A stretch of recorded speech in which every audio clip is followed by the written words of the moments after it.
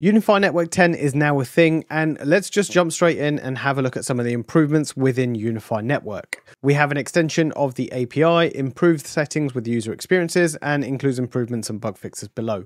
So we can see we've got improved Wi-Fi, hotspot, network, and internet settings user experience, so we'll have a look at those. There's an improvement to the official network API, so the extended scope now has devices, networks, VLANs, ACLs, basic supporting APIs, and improve API filtering options and error reporting. There's some visual changes and some few tweaks to some of the submenus, which again we'll have a look at shortly. We have some improved UPS product user experience, so auto recover power cycle, pairing your gateway consoles, and improved device shutdown latency. There's an improvement to the dashboard, and the big one for a lot of people that I know they're going to be excited about this is the improved IPv6 address reporting and support. We have some site-to-site validation, application stability. We have some animation improvements, some more validation. We have improved topology page filtering and added vendor and device type filterings with them as well. And the big one that you need to know of, if you use the legacy UI, it is no longer available for you. When you upgrade to version 10, the legacy UI disappears completely. So keep that one in mind if you still use it before you go and update. So let's have a look at some of these improvements side by side and see what it looks like. First thing I'm going to show you is something you can actually add into your network additionally. So if we go into any network that you have set up, so we've just picked the management network for the time being, and you go down here, you have the option to add additional IPs. Now what this is additional IPv4 addresses assigned to this VLAN. Only the primary gateway is used by the DHCP server. So you may want to add something from a previous subnet or something that you're migrating over and you want to add an additional IP in there. You can do that right here. If we go to the port manager, we actually have some additional information in here now, and we can customize columns and add a lot more in here. There's a lot of options that we can add in terms of the columns. If we go into the policy tables now, we now have the pause or remove option. So you can actually pause these quite easily and quickly just straight from the policy table rather than going into it and playing around with it. You can do that right there. We have some improved UPS settings, so you can now pair your gateways if that's what you want to do. You have auto recovery power cycle, briefly cycles the power when the AC is returned during a battery use to restart the connected devices. So a much needed improvement there, and it improves paired device shutdown latency. If we look at the clients now, we have a whole bunch of more options that we can filter by. So there's things like the VLANs, the vendors, device type. So there are a whole bunch of different things that you can choose from, really making it a lot easier to find a specific client on your network should you need it. As I went through some of the bits earlier, there's a few validation improvements that have been added into the system.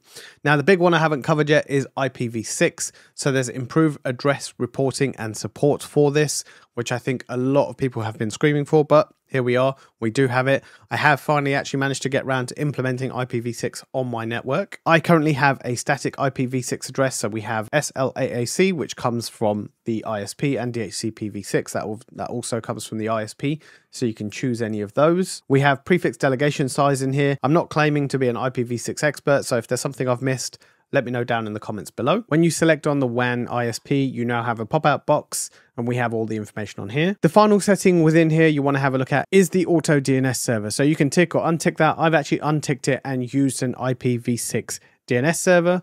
This is a Cloudflare one, but you can choose whatever you're happy with. You can choose something your ISP gives you, or you can choose this right here. Another improvement is you now have the IPv6 subnet on here as well. So it shows you what subnet is there, and you can obviously, there's a quick copy button so you don't have to write down all the digits, which is very useful when it comes to IPv6 because it is hex based. If we go into the network and we scroll down to the bottom, this is where we have the IPv6 settings. So we have the interface type, so you can select none if you want to switch it off.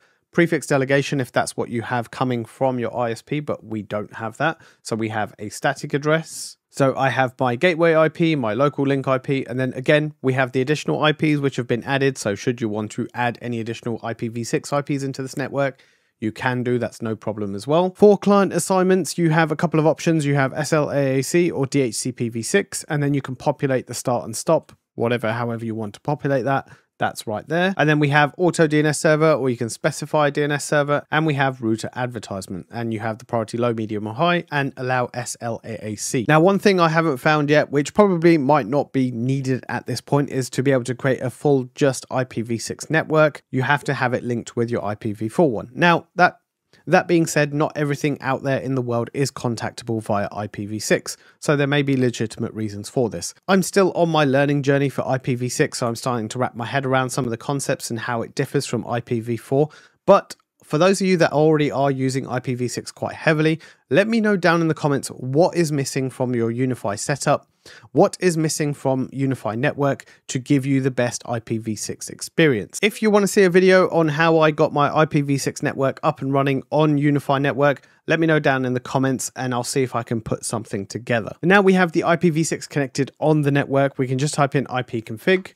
And then we're greeted with a bunch of addresses on here. Now, you're probably wondering what the IPv6 and the temporary address is. This was new to me as well. So these temporary IPv6 addresses are private enhanced addresses that are used for outbound connections, and this obscures your permanent address. So keep that one in mind when you do see them on here. You want to be wondering, well, why is that happening? Well, that's the reason for it. Just to show you that my IPv6 is working on my network, you can see I went to testipv6.com and it's saying your IPv6 is working and you're online. And if I try the other IPv6 sites, you can see they all connect perfectly fine as well. So all in all, we are starting to get more IPv6 settings in here. And in terms of people that heavily use IPv6 at the moment, it's probably going to make them a lot more happier. I want to know what you think of this update down in the comments below. And as always, I'll bring you more videos as more updates come out. For now, this is Inside Wire, and I'll see you on the next one.